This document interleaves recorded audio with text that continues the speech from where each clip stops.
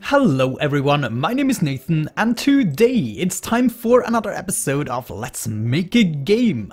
Oh yes, today I would like to get some production in the joint. If you remember, I already changed the second sprite, the second button, to the miner 01. Unfortunately, at the moment this doesn't do a single thing, and also we're not able to really produce the ores. Even though we do now have our conveyor system and we can kind of work with that, we still need a reliable way to get the ores out of there without cheating. At the moment, of course, we're kind of using a developer's mode. So I would say we're gonna get right to that task.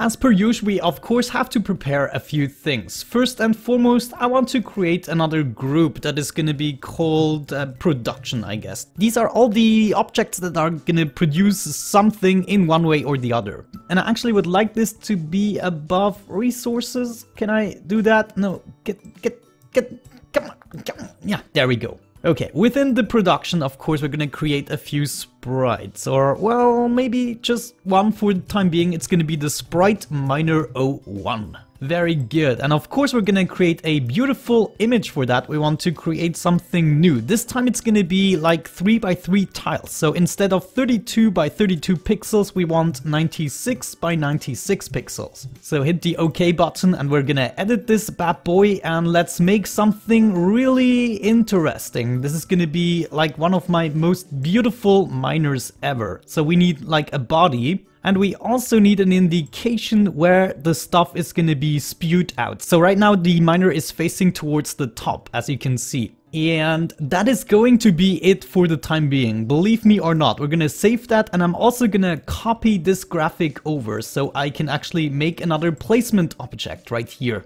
And I would say we're gonna do this right off the bat. I'm just going to duplicate this bad boy and we're gonna call this sprite object placement 3x3. Oh my gosh, my writing. 3x3, there we go. Alright, that seems good enough. However, the sprite is not actually correct. We want a 96 by 96, of course. Maybe we can just paste it in here. Let's see if we can do that. Paste image from the clipboard. Use new size. Oh yes, that's what we want to do, and we want to delete this guy. Yeah, great. And of course we want to buttonize this in some way or the other, just to indicate that this is actually the ghost object and not the real thing. So we want to hit OK, and also make sure that the point of origin is in the dead center as per usual. And we probably need to do this with the miner as well. Yeah, there we go. At the moment the origin is on the top left, but we want it to be in the center so the rotation is easier.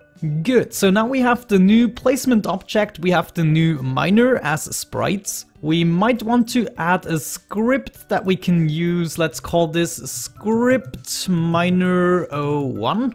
I'm also gonna add that as a title, miner 01. There you go, buddy. This is gonna land on the create event of the miner, and here we are gonna have things such as the health pool and whatever other variables we're gonna need. So I guess we can work with that. Now I actually want to have a look into my global variables because I think there are a few things we want to change around. Yeah, for instance, this global conveyor belt speed 01. I would actually rather have this on the conveyor belt itself. So let's see, script. Yeah, that is in the logistics, so the script conveyor belt 01 should have that speed. It actually already has an image speed set to it, so that is interesting. But here it is set to 1, so I don't really understand. But still, we are gonna paste it in right here instead. Let's actually see what happens if we just overwrite this. Anyways, apart from that, we also need to set the new index of the miner. And if you remember, we did it in a way so that the object placement kind of decides what image it currently holds, and therefore we are spawning in a new item.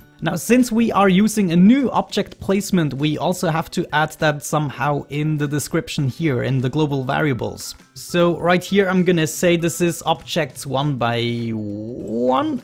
And we want to have another title here, objects 3x3. So here we're gonna set all these indexes. So the index miner 01 is actually also 0 if we are thinking object placement 3x3. So that seems to be good enough. Let's save this bad boy. And also this guy we don't need anymore. Oh, actually I just see we needed the freaking image speed. We totally needed it. So in here we want to set the image speed to 0.1, the way we had it.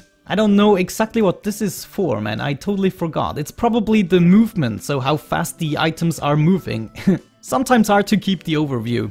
Anyways, now that we have the actual miner and also the placement object, we are gonna need corresponding objects to that. So I would say we are gonna create a new object here. And we're gonna call this object placement 3x3. So we stick with our naming kind of, and this should be right there.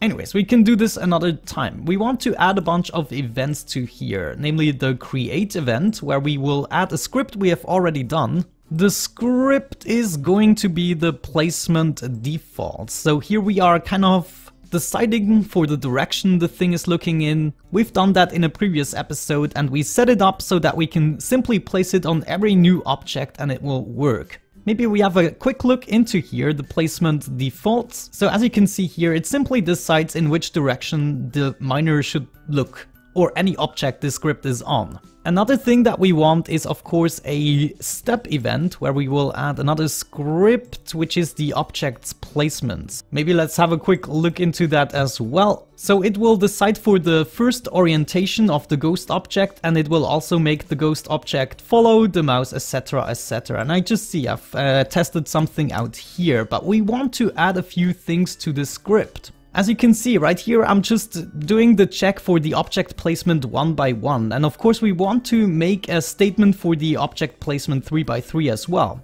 So what we could potentially do is simply copy this over and paste it down below. Let's actually do that right off the bat. We're gonna call this 3 by 3 instead, change this to 3 by 3 and then switch image index. That's still the thing we want to check, but also we want to change this into -01, and in case global index, I think this should also be -01. Then we want to create an instance on the XY object -01.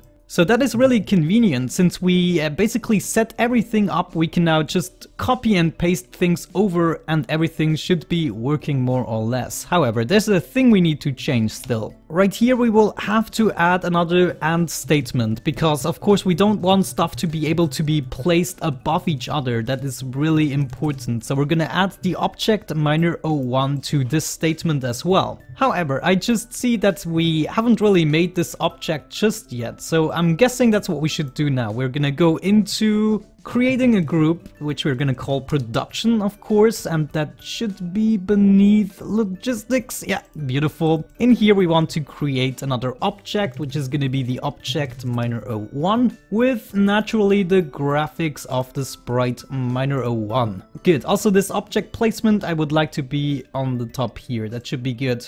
Great. And now also this turned red, which is great. Okay, I hope that didn't go too fast for you, but basically all the scripts we set up we want to do in a way so that we can simply add onto them and don't have to change everything around every time we add a new object. So that's it. There's also another thing I wanted to change in the placement defaults. It seems as though a switch statement would be a lot more suiting here, so maybe we do that. We switch the global placement direction. So in case it is up, we want the image angle to be 0. In case it is right, we want it to be blah blah blah, and so on and so forth. Let me quickly finish that. And there we go. I set up all of the directions and we have that now in a more elegant switch statement. At least for stuff like that, the switch statement seems to be more elegant. I guess in the end it doesn't really matter, but there we go. I'm now happy. Great, now we have the object miner, but we are still not running any scripts on that. So we should probably add a create event where we're gonna add the script that we made before, I guess, the script -01. That should be good. And actually thinking about it, I'm actually gonna need another script. So maybe we make a group out of this as well and call this production, just like we did it with the logistics.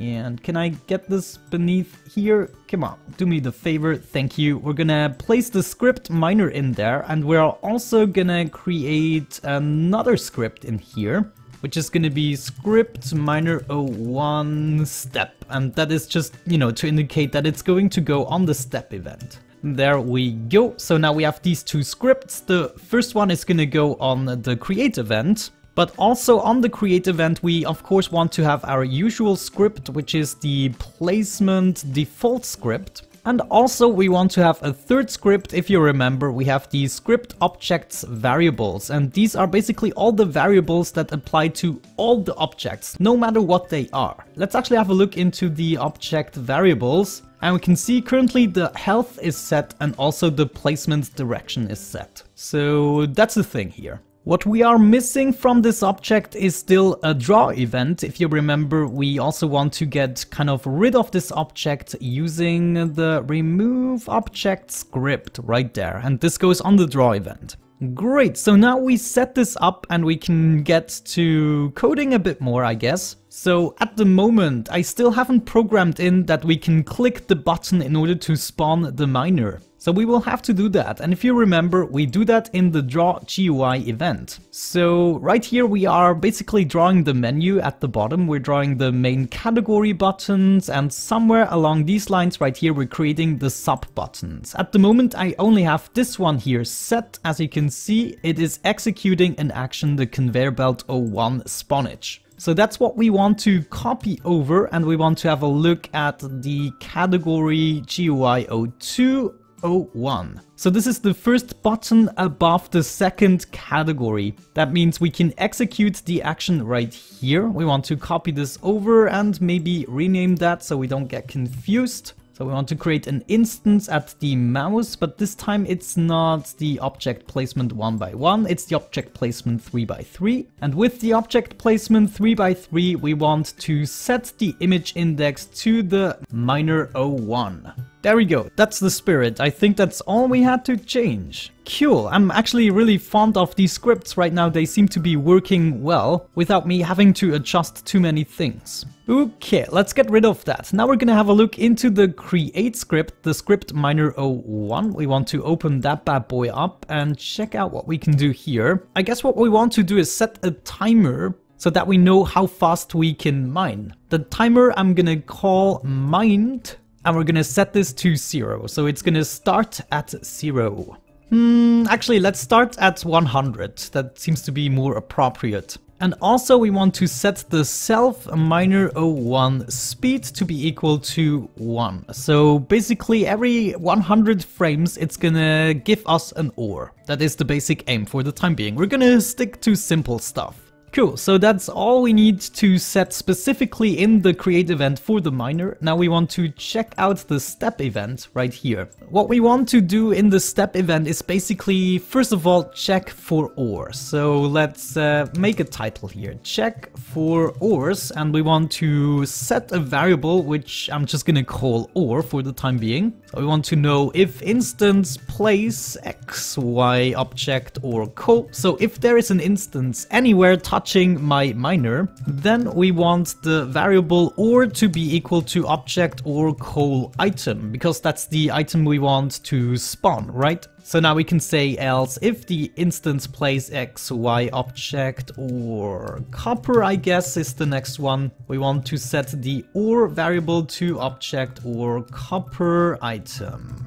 Last but not least, we want to set another else if instance place XY object or iron. Then we want the ore to be object or iron item. There you go. No! Messed it up. There you go.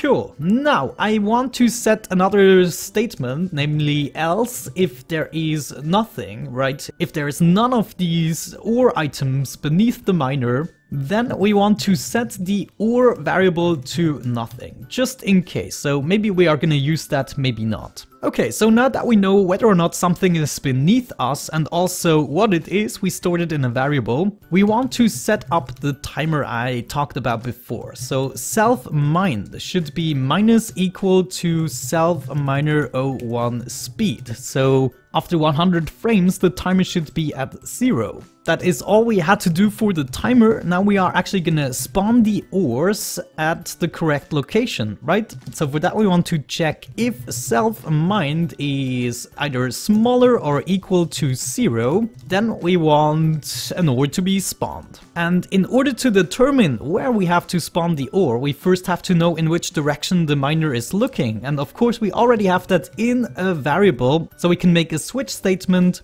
with the self placement direction or placement dir. That's what we did with the self argument. So switch in case it is up.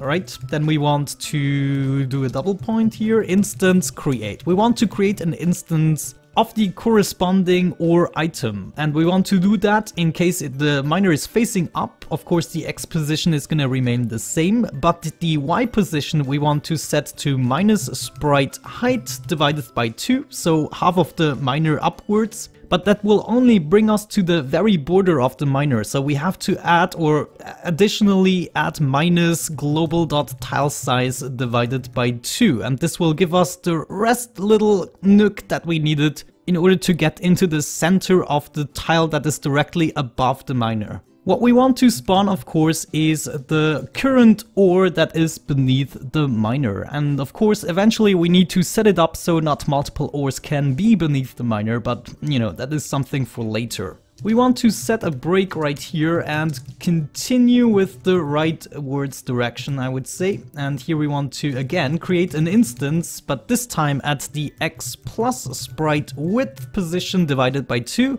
and also an additional global.tilesize or half a global.tilesize. Then at the Y coordinates and the ore should spawn. Then we need another break. I'm gonna do the case down direction. So here we also want to create an instance as per usual. Create X, and here it's gonna be the Y plus sprite height divided by 2 plus an additional global.tilesize divided by 2, and we want to spawn the ores. Man, it's sometimes crazy to comment everything you're writing. Still have to get used to that. Anyways, it's the last direction that we want to do, which is X, Y, no, actually X minus sprite width divided by 2 minus global.tilesize divided by 2, and we want to spawn it at the Y coordinate, and we want to spawn the ore. There we go, that's the last break we needed, and now we need to reset the timer. So basically this is happening once the timer is at 0, and after this has happened we of course also want to reset the timer. Reste!